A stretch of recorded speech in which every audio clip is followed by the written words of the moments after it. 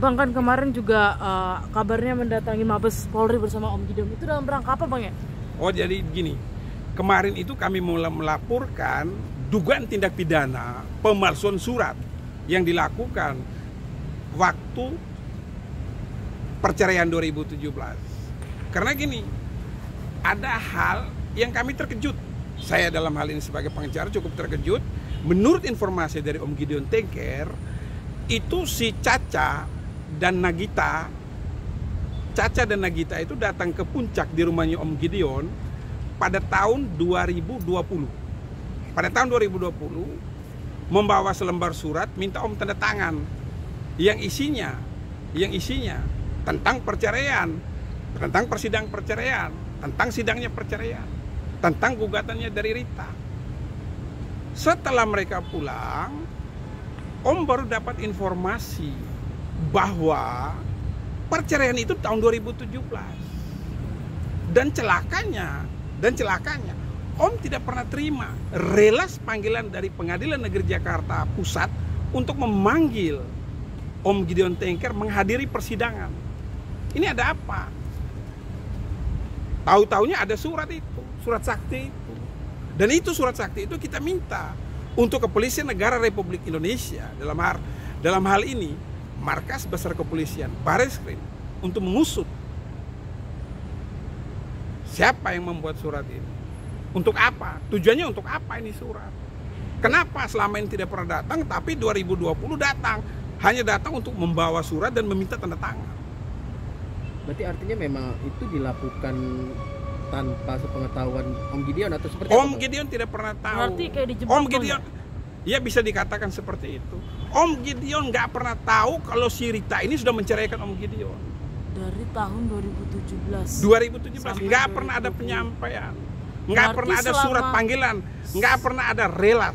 Kalau kami orang hukum bilang adanya relas panggilan. Setiap gugatan pasti ada relas panggilan, surat panggilan itu. Berarti dari tahun 2017 sampai 2020 memang sudah pisah rumah gitu, Bang? Om Gideo nggak pernah tahu kalau ada permasalahan dan ada perpisahan itu. Karena mereka cukup baik hubungan.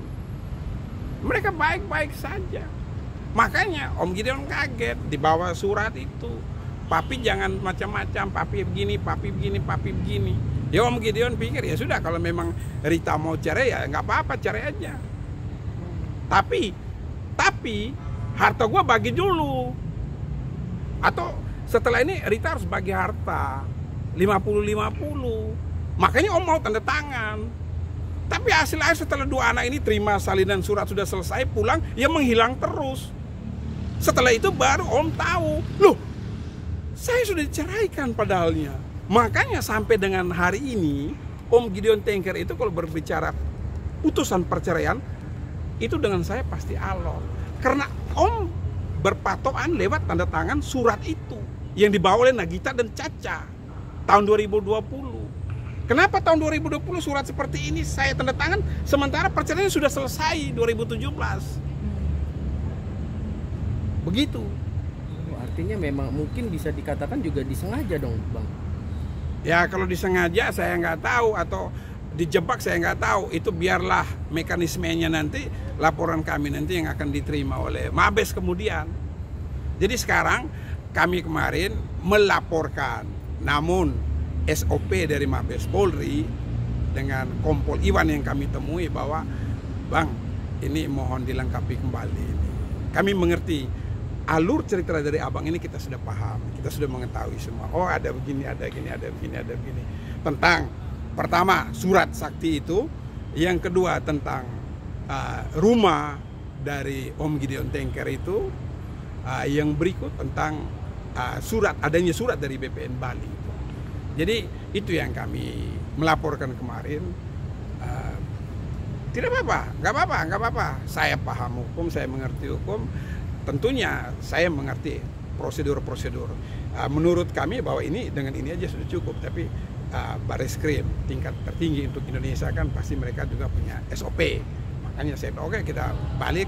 Tapi dalam waktu dekat ini saya pasti bisa melengkapi semua dan saya akan datang kembali ke Bareskrim untuk melaporkan kembali. Oke, tetap yakin menang? Pasti. Yang namanya kebenaran tuh pelan tapi pasti akan terungkap. Oke? Oke. Sip. Mantap.